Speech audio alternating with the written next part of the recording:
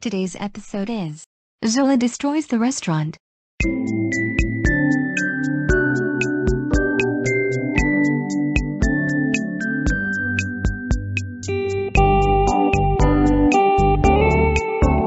Come on Zola, eat your dinner, because it is getting cold. It's just filet mignon with cauliflower and spinach. Your father is right. The food in front of you is very good for you. Now please eat. No, get this fancy crap away from me. Can I eat Kira's food instead? Absolutely not. That's her own food, not yours. We paid a lot of money for this filet mignon. Besides, the food Kira's eating is just plain junk food, so eat. Shut up you nerd, and Kira, lend your food over to me right now. Zola, shut the frick up now. You are starting to create a scene. Then you know what a better idea than this is? How about a trip across the street and buy some rings, so we can at least be safe too? Zola, don't even. You refuse to engage, you say? Well, guess what?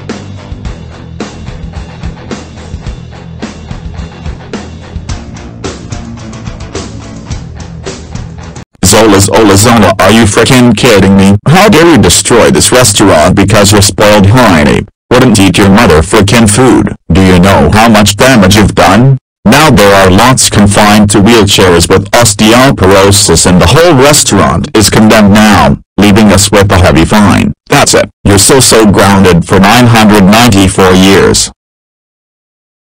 I hope your time being grounded gives you time to reflect on your stupidity behavior. And by the way, we have punishments once we get home.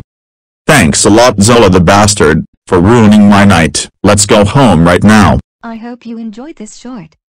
Until next time, this is Zola saying goodbye.